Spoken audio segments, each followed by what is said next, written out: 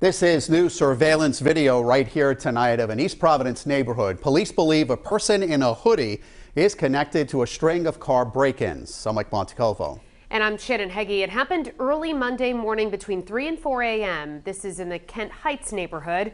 One vehicle was stolen. 12 News reporter Amanda Pitt spoke with the residents who captured some of the surveillance video. She's live now in East Providence with more. Amanda?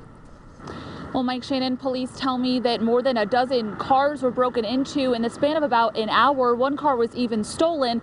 All of them were left unlocked, and police are now combing through surveillance video from residents trying to find who's responsible.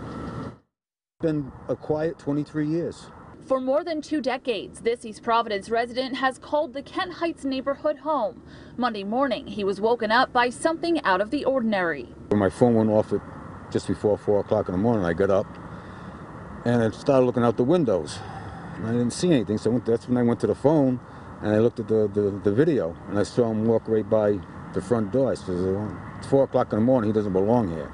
His phone notified him that someone dressed in a sweatshirt with the hood up walked right by his front door, heading straight for his family's vehicles. He tried my granddaughter's car, and that was locked, and my wife's car was locked.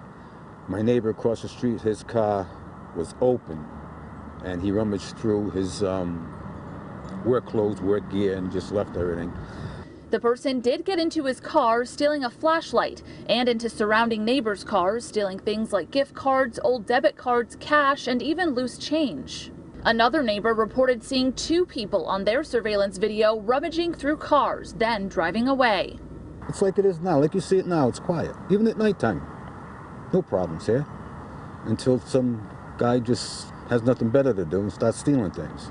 East Providence police say over a dozen cars in total were broken into, every single one left unlocked. There was even a report of a vehicle stolen, later found unoccupied by Providence police. This resident hopes whoever it is doesn't come back. If I had found him, he would have gotten hurt, because now stay off my property. Now, if you're an East Providence resident and you notice anything suspicious in your neighborhood, you're urged to contact police at 435-7600. Live in East Providence tonight, Amanda Pitts, 12 News.